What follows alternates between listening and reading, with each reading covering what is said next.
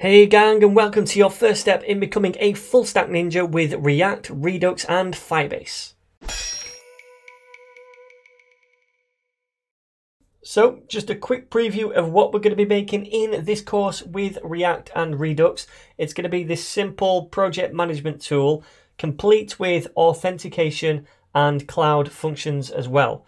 So you can see right here we have two different projects. I can view them to see more about them. It's going to say who posted them and the time, and if I wanted to I could add a new project. I could say something like Yoshi's Egg Hunt and then just paste in a load of content down here, create that, and that's going to appear on the front as well in time order.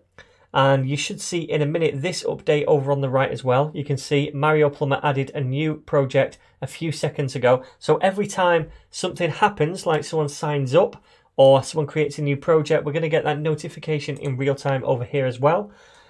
Speaking of authentication, we can log out right here and we can sign back in, or I could sign up. So let me sign up with a new username. We'll say Yoshi at thenetninja.co.uk, password test 1234, first name Yoshi, and then something, not sure what Yoshi's surname is, but anyway, sign up. And now we're logged in as Yoshi. And we should see in a second, you can see Yoshi something joined the party. So that means they signed up, and I could add now a new project as Yoshi if I wanted to. Okay, so that's the application in a nutshell that we're going to be building. And like I said, this is going to be complete with React, Redux and Firebase.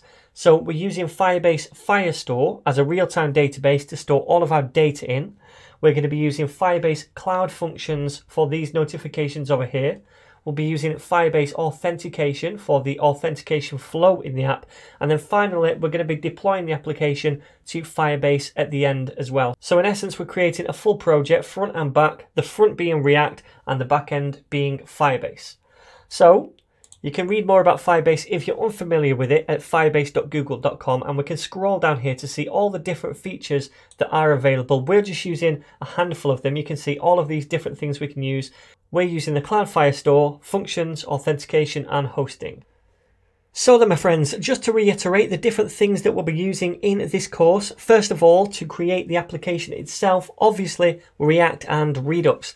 Then we'll be using a package called Thunk, which works really well inside Redux to help us use asynchronous code.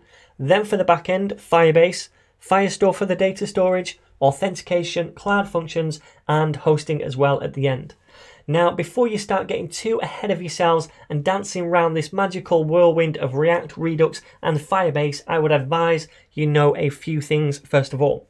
This is not a beginner's React or Redux course. If you don't know a thing about React, I suggest you press the pause button right here and check out instead my React complete tutorial series, which includes Redux as well, and then pop back on over here. Also, you should be familiar with JavaScript and HTML. If not, then probably on the wrong course as well. I'll leave a link to all of these different playlists down below so you can check those out first of all. So as always, I'm going to be providing you with all of the course files right here on GitHub, and you can find those at this repository, React Redux Firebase app. The link is going to be down below. Now, if you want to see the code for lesson 14, for example, you have to select that branch first of all. So each lesson has its own branch. When you select that, then you can see the code and you can browse it. Or if you prefer, you can just clone the repository to your local computer and browse the code that way. Now, I am also going to be using this code editor, Visual Studio Code, so I'm going to leave the link to this down below as well, where you can download it for free, and I would recommend you doing so. It's a really cool free editor. So there we go, my friends. That's your introduction into this course. I really hope to see you in the next one. And if you do like these videos, please, my friends, do not forget to share, subscribe, and like, and I'll see you in the very next video.